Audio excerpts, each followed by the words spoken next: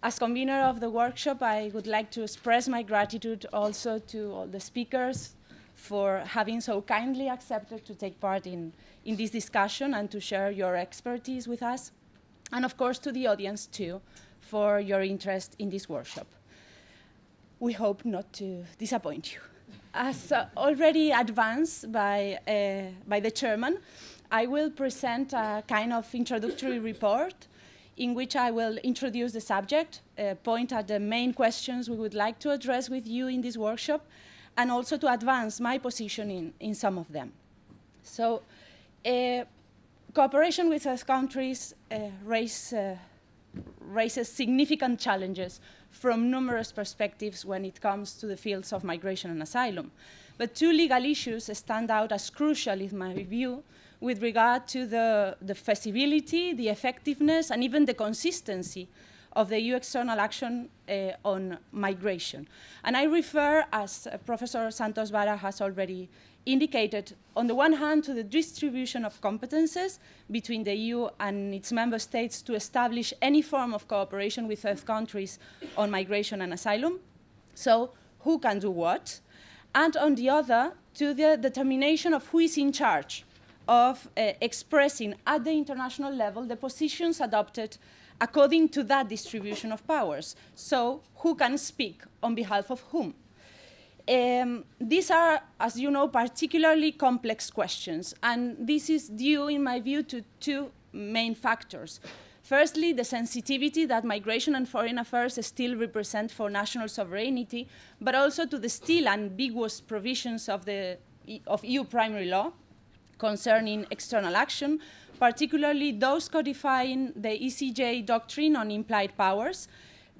to which recourse has to be made when it comes to most of the dimensions of migration, but also to those provisions related to the EU external representation, which have given rise to continuous and quite serious disputes or tensions among EU institutions. I have devoted important part of my research to analyze how the different objectives of this external dimension of the EU migration policy correspond to a complex intertwining of powers between the Union and its member states. And to put it very briefly, because these are years of research that I would like to summarize in 1 minute and a half, we could say that EU exclusive external competences apply on short-term visas and on borders on the basis of ERTA exclusivity. The uniform application of the visa code and the Schengen Borders Code could be affected if member states were allowed to continue concluding bilateral agreements in these fields. EU competences would be concurrent in the field of readmission. The exercise by the Union of this, the only explicit external competence of the whole area of freedom, security, and justice, exclude member states' external action from the moment the Union concludes an agreement with a given third country, or even since the adoption by the Council of a mandate to negotiate a readmission agreement. In this case, it would be the duty of loyal cooperation, which, according to the court, marks the start of a concerted, well, the adoption of the mandate marks the start of a concerted strategy at the international level. And also, these competences of the EU will be concurrent in the fields of legal migration and integration of migrants, although the legal and political difficulties for their exercise are more important. And as you know, also, member states' powers remain exclusive on the decisions on the volumes of admission of economic migrants from third countries, an important incentive, therefore, that the Union does not have in its hands. The competence of the EU and member states would be parallel when it comes to the use of development cooperation for migration purposes, without the Union action having preemption effects on member states' powers. Consequently, we see clearly that the setting of any cooperation on migration and asylum with third countries needs or requires a close association between the EU and its member states. And procedurally speaking, this is the same for the organization of the external representation of the EU. The Commission, as you know, ensures the external representation of the Union with the exception of the Common Foreign and Security Policy, which corresponds to the President of the European Council and the High Representative Vice President of the Commission, and then deciding who is in charge of representing internationally the EU on migration and asylum does not depend on the category of authorities involved, but on the subject matter. So that's why it would be for the Commission, but what's the extent of the Commission representation role with regard to the scope of Union competences, and what's the coordinating role that the European External Action Service should play in that regard. Member States will be able, therefore, to represent themselves when we are talking about competences still in their hands, but we need to clarify how member states can look for a concerted representation. So in addition to represent themselves, whether they can look for other alternatives in view of ensuring the goal of the unity of the internal representation of the EU as the court has requested. So although these legal questions raised do not normally go out of fashion, there are certainly periods in which there is a need to reflect more thoroughly on them, which appears politically imperative. And we think this is the case of the two issues we are going to address in this workshop. The first being then the EU-Turkey statement in light of the General Court orders of last year, and then the current negotiations on the UN Global Compacts on refugees and migration. For the first one, as you know, on the 28th February last year, the General Court issued three identical orders in cases NF, NG, and NM, three annulment actions brought by several asylum seekers against the EU-Turkey statement of March 2016. The applicants in these cases considered that the EU-Turkey statement was an act attributable to the European Council, establishing an international agreement between the EU and Turkey, and that should be annulled for being contrary to the Charter of Fundamental Rights and also to the EU asylum acquis, and even to the procedural requirements of Article 218 of the TFEU on the conclusion of international agreements. The European Council, for its part, claimed a plea of inadmissibility, saying that neither it or any other institution was the author of the EU-Turkey statement, but this was issued out of an international summit between member states and Turkey. The General Court, as you know, has stated the lack of jurisdiction of the court, establishing that this was a measure attributable to the heads of state or government of the member states. It is important to emphasize how the General Court indicated that even if it could admittedly be implied that the representatives of the member states had acted in their capacity as members of the European Council, and notwithstanding the regrettably ambiguous terms of the EU-Turkey statement, it was in their capacity as heads of state or government that they met with the Turkish Prime Minister, and the court focused on the explanations given by the European Council, so in the intention of the author, the presumed author, and the document sent to member states in preparation for the meeting. That agreement then, treaty, political agreement, was concluded by the member states with Turkey outside then of the court's jurisdiction. These orders have, of course, prevented the General Court from ruling on the nature of the statement, whether it's a treaty or a political instrument, a soft law instrument, and also on its compatibility with human rights and EU asylum law. So you see clearly how these orders raise several questions closely connected to the subjects I have presented before, and on which the Court of Justice will have to reflect, or is reflecting in this moment, when replying to the appeal introduced by the applicants. So on the authorship question, what we can reflect on. The intention of the author received considerable and probably, in my view, too much weight on the argumentation of the court, but attending to the, seeing the content of the statement and the circumstances of its adoption, which are the criteria that, in fact, the General Court pointed at as being the most important, whether these criteria support the lack of EU involvement in the authorship of the statement. And then, if that's not the case, and we assume that the EU-Turkey statement is not an act attributable to an EU institution, that means, from a competence perspective, that the 28 member states would have collectively subscribed to a political agreement or an international treaty in fields within the scope of Union external competence. And this could be controversial, firstly, as regards those commitments included in the statement which arguably pertain to areas already covered to a large extent by common rules in the ERTA sense, in the sense of ERTA exclusivity, as it could be the case of the rules on the engagements on the management of asylum procedures or the visa liberalization process, which are covered by the Procedures Directive and by Regulation 539 of 2001. Afterwards, return engagements which are contained in the statement cannot be disconnected from the EU-Turkey readmission agreement of 2013, whose conclusion has transformed an EU concurrent competence in the field of readmission into an exclusive one by exercise with regard to Turkey, preventing member states from entering into new commitments in that field with that country. Even though the non-affection clause of the EU readmission agreement with Turkey allows for the application of bilateral agreements or arrangements, the future agreements or arrangements as between Turkey and Greece, which are referred to in the statement, would be clearly excluded as a result of the preemption effects of the Union external action, and only with the exception of implementing protocols of the EU readmission agreement.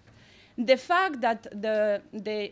clauses, the readmission obligations regarding third country nationals of the EU-Turkey readmission agreement only enter into force in October 2017, so after the statement, is not relevant, since the moment from which the agreement would have preemption effects would be the signature, not the entry into force. Further, this is the complicated one, assuming member states' authorship of the statement with Turkey would also be controversial as regards the collective action of member states in fields of concurrent competence not yet exercised by the Union. It could be argued here that if an individual member state is entitled to act in a field of concurrent competence, so member states acting collectively could do the same thing. But the opposite position, as you may imagine, may be backed, in my view, by the following arguments. The common external rules agreed on the statement with Turkey show that the requirements for the exercise of Union competences would have been fulfilled. For instance, subsidiarity principle, or even the conditions for Opinion 176 doctrine that, well, we can discuss it afterwards if you wish, are, in my opinion, the criteria to be fulfilled when exercising implied concurrent competences. So member states acting jointly outside the EU framework and preventing the Union from exercising its competence would have infringed the EU legal order, especially the principle of conferral of powers, the duty of loyal cooperation for not allowing the Union to fulfill its obligations arising out of the treaties. And in this sense, I think that the margin of action which is left by Article 2.2 of the TFEU, so on concurrent competences, cannot be interpreted in a way to mean that member states can decide not to apply the rules of the treaties, but to enter collectively into an agreement with a third country. So this could also run contrary even to Article 13.2 of the TEU, which provides that each institution must act in conformity with the procedures, conditions, and objectives set out in the treaties. So that procedural framework would not be at the disposal of member states within fields of Union competence to say, well, now it's not the Union who will exercise this competence, but we are going to do this collectively. And the rejection, to be clear, the rejection of this extra treaty decision-making for cooperating with third countries does not transform, I'm not saying this transforms a Union concurrent competence into an exclusive one, but will compel member states' governments to use the EU framework, even if opting for soft law instruments. But there are other issues that we can comment on, such as whether there is indeed a reviewable act. The General Court told us that there is not, because this is not a new law act. But imagine that the General Court had taken another view, or the Court of Justice does on the appeal. Other questions to be addressed would be whether the statement has legal effects or not, so to be able to be reviewable under an annulment action. And in this regard, I would say that the General Court orders are not only against ERTA case law, in the sense that it has implicitly been accepted that member states have entered into international commitments affecting the uniform application of common rules. So it's not just against ERTA exclusivity, but it could be also against the reasoning underpinning the annulment examination of the Council proceedings leading to the negotiations of the ERTA agreement in the 70s. In that judgment, in the ERTA judgment in 1971, to the Council inadmissibility objection in that case, the court replied that it was necessary to first determine who was competent to conclude the ERTA agreement,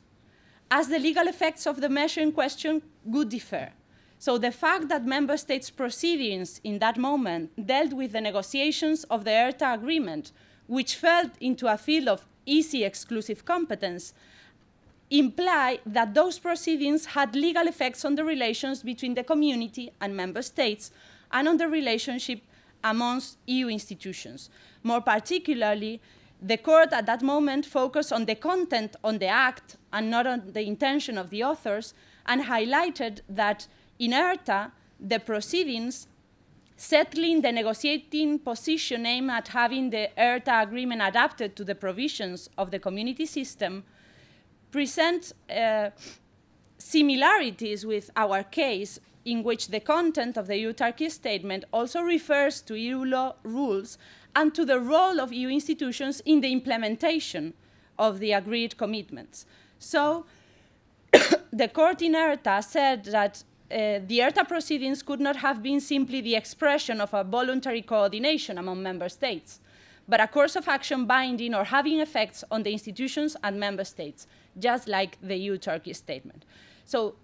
competence analysis was, in my view, crucial for the annulment action to be admissible in the 70s, and the court has followed this reasoning in other judgments, from which the General Court preferred to deviate when omitting to address the competence question. We would have also other issues to address if we were to assume that the EU-Turkey statement is an EU law act. We would have we would have still the problem of admissibility threshold, whether the individuals have a locus standing to start with this annulment action, and also even if this is attributable to the European Council, whether the procedural requirements of primary law to enter into commitments with third countries have been respected or not. And finally, although this workshop is deemed to focus on questions of distribution of competences and external representation, the compatibility of the statement with human rights, with EU asylum law, cannot be overlooked by a jurist. So we can comment on that also. On the second part, and here I will be much brief, so I think I am on the right timing track. So in addition to the EU-Turkey case, we have selected the current discussions that you know are ongoing within the United Nations towards the adoption of the global compacts on refugees on the one hand and on safe, orderly and regular migration on the other, in which both the Union and its member states take part. Because we think that similar legal questions arise there. In the 2016 New York Declaration on for Refugees and Migrants, states decided to launch a process of intergovernmental negotiations leading towards the adoption of two instruments in 2018, the Global Compact on Refugees, which comprises this comprehensive response framework and a program of action to be applied to large-scale refugee movements, and the Global Compact for Safe, Orderly and Regular Migration, setting out principles, commitments, and understandings on all the dimensions of migration in order to present a framework for enhanced international cooperation. These compacts will be, well, as it was announced this morning, the zero draft for the refugee compact was released last night, and the zero draft for the migration compact will be released on Monday. So here, it is a process of intergovernmental negotiations which are taking place in the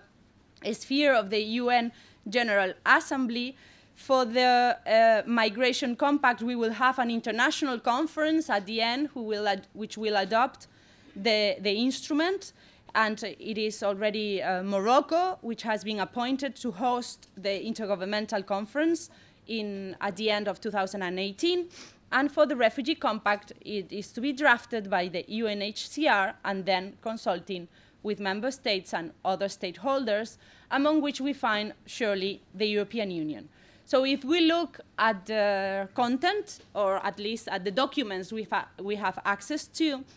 it seems that these instruments will cover areas corresponding to both EU and member states' competence. You have reception conditions, refugee admission procedures, resettlement, refugee status, border management, fight against smuggling and trafficking, return, readmission, migrants admission, migrant status, and even development and humanitarian assistance. So in the abstract, it is true we cannot make conclusive assertions on the distribution of competences in these fields, but at least it seems clear that these issues correspond to fields in which EU and member states' competences are intertwined. So neither the Union nor the member states could negotiate and sign these compacts without each other, even if the resulting instruments are not to be legally binding, since, as you know, the distribution of competences is to be respected, as the court recalled,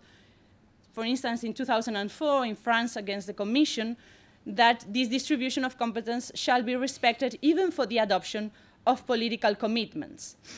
because the EU cannot engage itself, even politically, to implement measures in fields in which it is not competent, and of course the same goes for member states. So the questions to be addressed here is which and whose competence are involved really in the compacts, how the European participation is being orchestrated in these negotiations, who is precisely speaking on behalf of whom. The Union, as I said before, should be represented accordance with Article 17 of the TEU by the Commission, but what what competences are to be covered by the Commission? Only Union-exclusive competences and already exercised concurrent competences, or also concurrent competences not yet exercised? How the international representation of EU member states should be organized? How is being organized in this case? Although legally possible, it seems that member states have not assigned their representation to, for instance, the rotating presidency of the Council or the Commission, which would be legally possible. It seems that they are representing themselves, but also the Union is there, and we are also looking at the coordinating role of the European Action Service and what capacity it has on the coordination of both levels of action. So even we could wonder how third countries perceive the complex external representation of the EU bloc in international negotiations. So here we have another case in which the distribution of external competence between the Union and member states and their external representation appears crucial. We cannot pronounce ourselves yet on the exact scope of these compacts or the added value for addressing the challenges of international migration, but we can already be sure that if these legal considerations are not taken into account, the credibility and efficiency of the EU external action on migration will be questioned. So this is what we have asked our speakers to talk about, and they will touch on these issues, and the richness we find is that even if some of the issues will recurrently being raised, we will have different perspectives and different expertise on each of these points. And I leave it here. Thank you.